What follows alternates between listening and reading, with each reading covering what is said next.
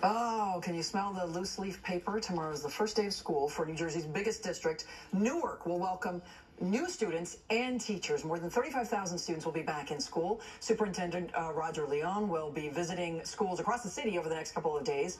More than 400 new teachers also will get started tomorrow.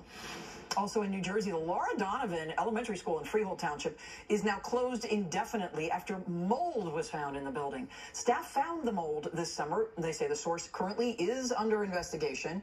Why was there mold? The students will be temporarily reassigned to other schools in the meantime.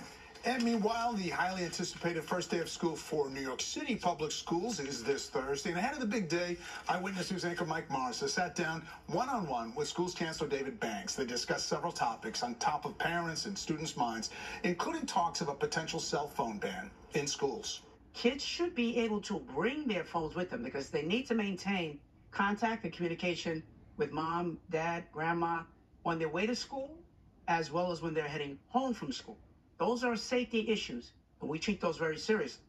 But we do not see the real reason for having them during your English class and your math class. You can watch much more of their interview tomorrow on Eyewitness News Mornings at 10. And our conversation with the Chancellor continues this week. Tune in for a special back-to-school town hall with Schools Chancellor David Banks. It will be streaming live on Wednesday at 5 p.m. on ABC7 NY. And if you have a question for the Chancellor, submit it now. Just go to ABC7NY and look for the link on our homepage. Coming up on Eyewitness News at noon, 6 weeks ago, he was the presumptive nominee for the Democratic Party. Today, President Biden hits the campaign trail with Kamala Harris. Plus, the special reason why today is perfect for a history lesson at the Intrepid Museum. I love that. Oh, look at the flag. Gorgeous on the George Washington. Live look outside.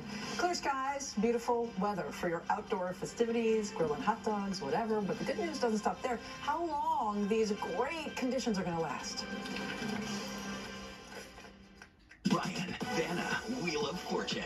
Where can you finally see a first look behind the scenes of the new Wheel set? Tomorrow morning on Good Morning America.